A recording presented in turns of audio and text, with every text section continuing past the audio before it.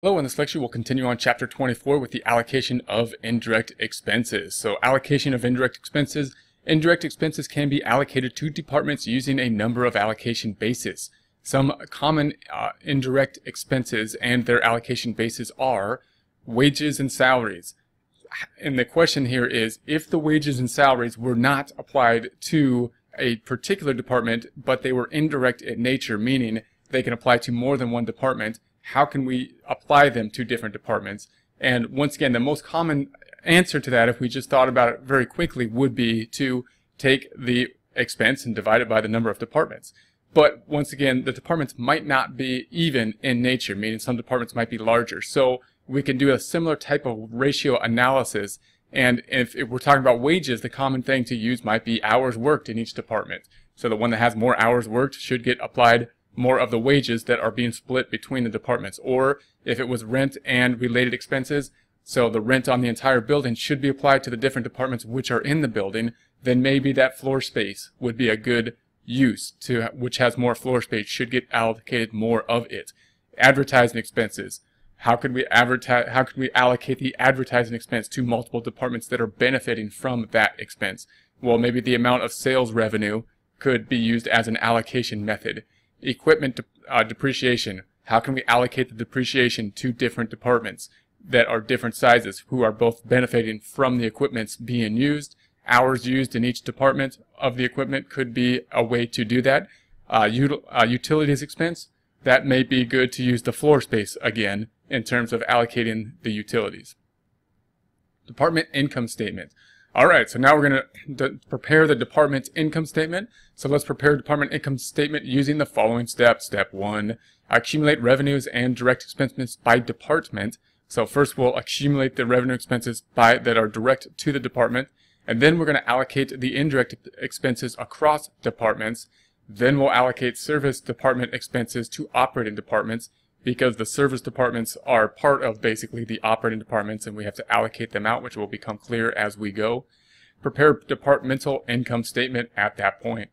Okay, step 1, department income statement. Accumulate revenues and direct expenses by department. So revenue and or direct expenses are traced to each department without allocation.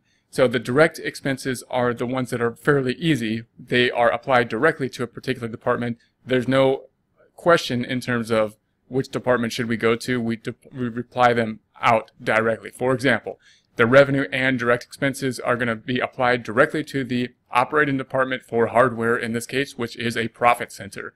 The direct expenses here are going to be applied, these direct expenses are going to be applied to the service department, which is a cost center, and it's the general office. So these cost service being a service department, this doesn't mean it's a service department to outside individuals. It means it's a service department within the company. It's a cost center, meaning that it does not generate revenue. What happens is it's there to support the other departments, being hardware and houseware. So then we have the service department has a direct expense allocated to this service department, which is a cost center, no revenue being generated. Again, service doesn't mean we're servicing customers necessarily. We are not generating revenue. It's a cost center, not generating revenue, and this is for purchasing. And then we have the revenues and direct expenses for the operating department, which is a profit center in this case, and that's housewares.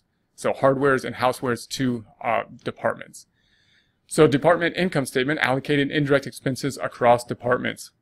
Indirect expenses are allocated to all departments using appropriate allocation bases. So whatever the indirect expenses are, the list we looked at before could have been the maintenance, the utilities, and whatnot. We're going to use some kind of allocation method, as we looked at before, to apply those expenses to these different departments based on that allocation method. So department income statement, step 3, allocating service department expenses to operating departments. So service department total expenses, original direct expenses, and allocated indirect expenses are allocated to the operating department.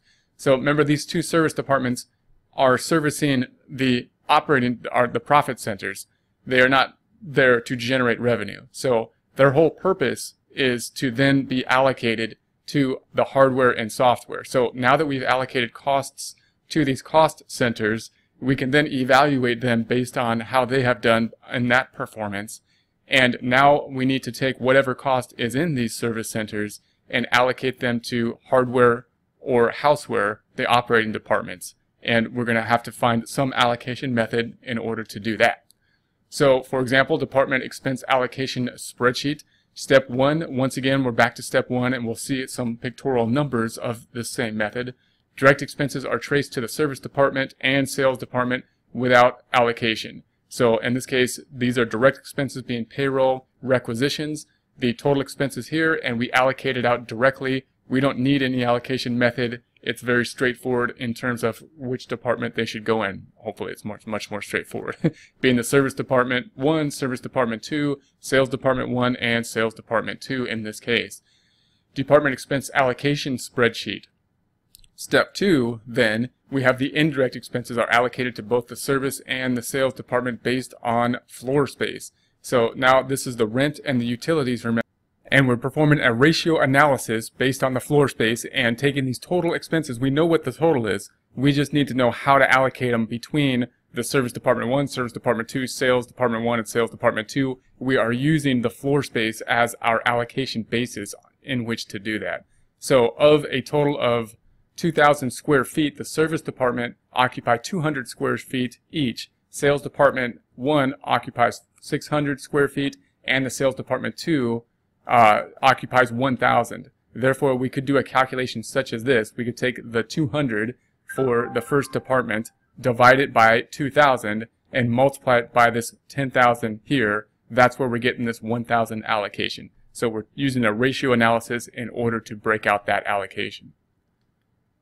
So then if we look at step 3, service department total expenses, original direct expenses plus the allocation that was allocated to the service departments. Remember, the service departments being the internal departments, the cost centers, are now going to be allocated to the sales department, in this example based on sales dollars for each department.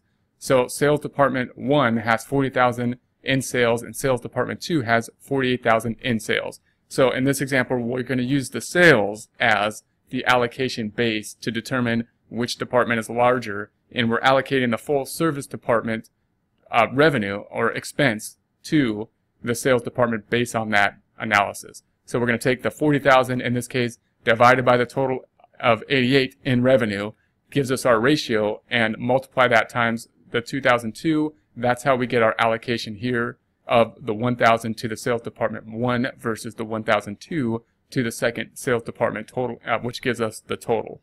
If we look at step 3 continued, and the service department total expenses, original expenses plus the allocation of the other service department, we're going to use a similar allocation method. In this example, the allocation is based on the number of employees. So it was determined that sales ratio, what we used last time, is not as appropriate to allocate this service department out. Instead, we're going to look at the number of employees as an allocation basis.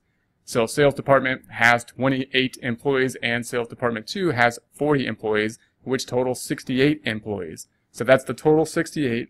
If we take the 28 divided by the total and then multiply that times the 3,400, which is the total expenses for service department 2, then we get an allocation of 1,400 for the service department 2 and versus the 2,000, and that's how we can figure out what the breakout of that allocation would be.